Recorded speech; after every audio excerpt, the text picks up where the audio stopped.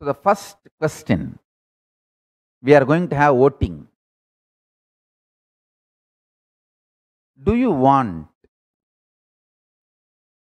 non-vegetarian food to be kept as an option for Hindus, or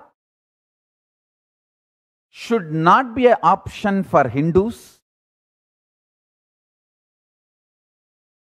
All practicing Hindus, should they be allowed to consume non-vegetarian as a regular food, or rare ritualistic food, or completely should be stopped?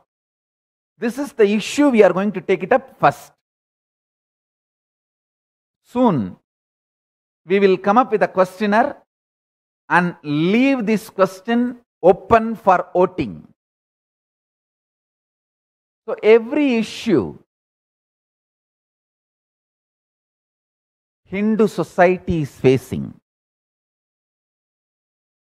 every issue Hindus are facing, we will start taking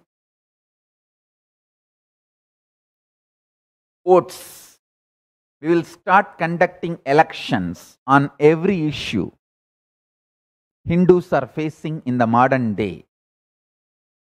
I'll announce the first election date.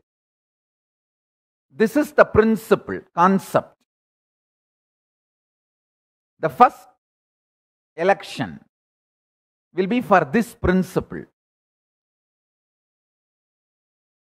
about the non-vegetarian food.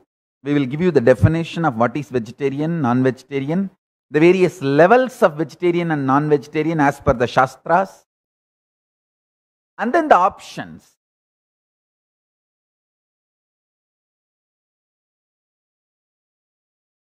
You can get educated and then vote.